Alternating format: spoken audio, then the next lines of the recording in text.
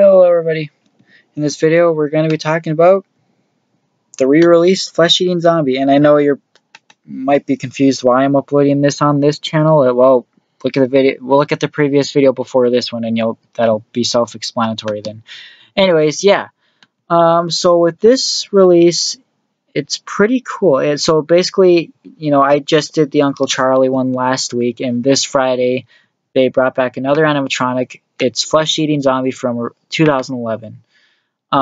With moving mouth this time. It has a latex face now. It looks really, really cool. There's one sad thing. It is online only because the item number, anything that starts with 075, you see here. Let me highlight it. Oh my god, stop. See, my computer's so glitchy. Look at this. Look at, see, 075, that means it's online only. And it's sad because, well, I would love to see this in stores. The same thing happened with Blood Brothers last year, and this actually looks like Blood Brothers. You see, it has a very, very similar face. It's just painted like flesh-eating zombie. It has different audio than the original. I still do have the original model. I had two. I remember the first one I got from 2011. It only lasted like a few activations and the motor died. And then I got another in 2012, which still does work, but the wires keep coming off the try me button slot. And the original flesh-eating zombie, the only problem with it is the light sensor it had. It had a light sensor in its mouth, and it only worked when you put a flashlight up to his mouth. At least with mine, and a lot of other reviews too stated that issue. And the old one is one of those ones where if you pick it up, all the poles just fall off of it. So it's always just laying on the floor in my storage unit because it always just falls apart when you pick it up. So, yeah. And, with the sensor issue, I was actually even just thinking these past few years, just updating the sensor to the newer sensors that's being used. Because you can buy those sensors from somewhere, I'm sure, and you can wire it. You can take the old sensor out and probably wire the new, and it would work, I bet. But now they made this new one. This one is $200. I think the original was $150.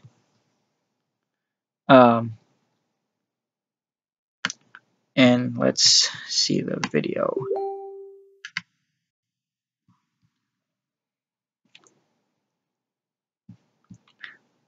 Yeah, it looks really cool. Not sure about the audio though.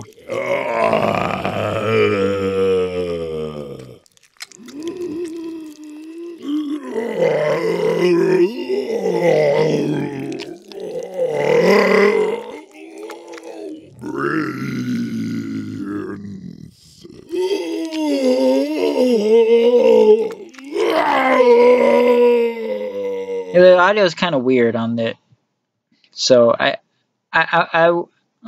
I'm sure it probably only has that one audio track, but it would be cool if it had the original audio as well. But it's another one where the original one sound quality was just absolutely terrible. So here's the other photos. Look at that.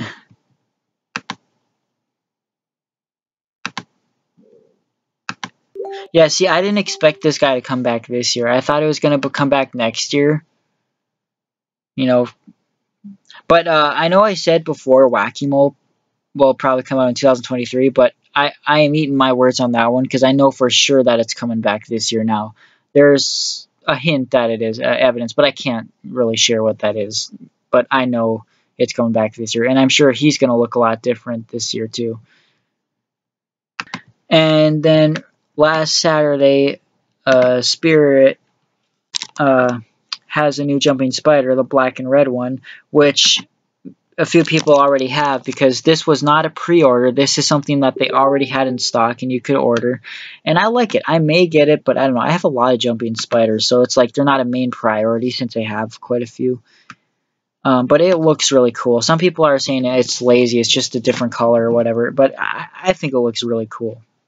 And as far as the themes, I know they're doing something with clowns and scarecrows because it's mostly just scarecrows and clowns that seem like they're going to be in stores this year. Some people think a carnival. Some people think a fun house. Some people think a festival, a fall festival, which would make more sense for the Scarecrows to be with that, but it is going to be divided into 2 sections, I believe. But also, this jumping spider, Halloween Hunter has gotten it, and I think Jaden has too, and they actually jump decently fast from what I could see. In this video it doesn't really, but the ones that they got seem to jump very decent. See? I don't know, I like it. And it actually does have some red on its back too, from what I know. So it is like technically supposed to be like a Black Widow. Some photos don't show it. But this photo here is kind of weird because look at the red. It's on its face. This is like a Photoshop or something. I don't know.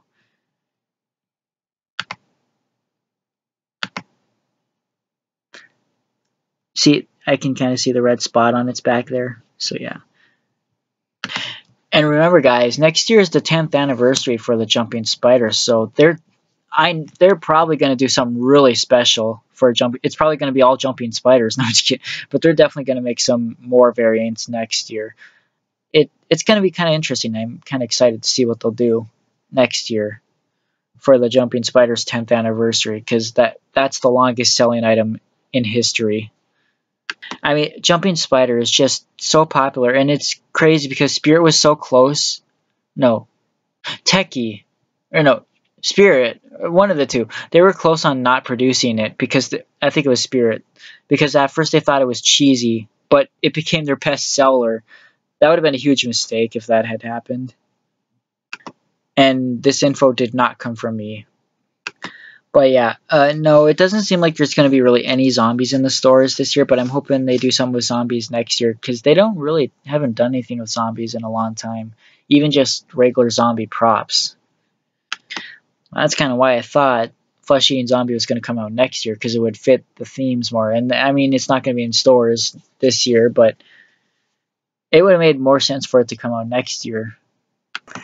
So, I don't know if I'm going to get the new Flesh-Eating Zombie. I want to. I still want to get Blood Brothers. They definitely would go good together. I still got to get a new Lurching Zombie too, because mine is completely fried. I'm going to try to buy Ericso 2000s, but I don't know how much I want to pay for it. And with all this new stuff coming out, when am I going to get a chance to do that? There's just so much at this point. And this happens every year. I believe Double Trouble sold out because like the other day there was like 10, but then there was only 2 left. And Deadly Roots completely sold out now, so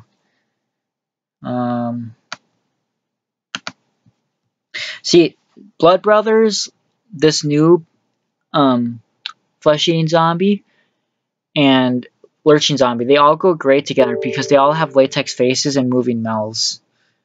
But the old Flesh-Eating Zombie, Twilight Twitcher, and the Jemmy Lowe Zombie from 2017, I think those ones all go good together because they all have like a plastic head. So, Emperor Soul. See, yeah.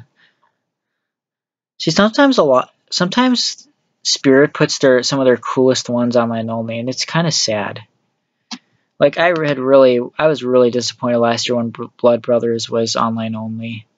See, because he has the 075 number. Oh. I'm going to get him at some point. Because last time I checked, there's more than 100. You can find out how many they have when you put in like a quantity of 100.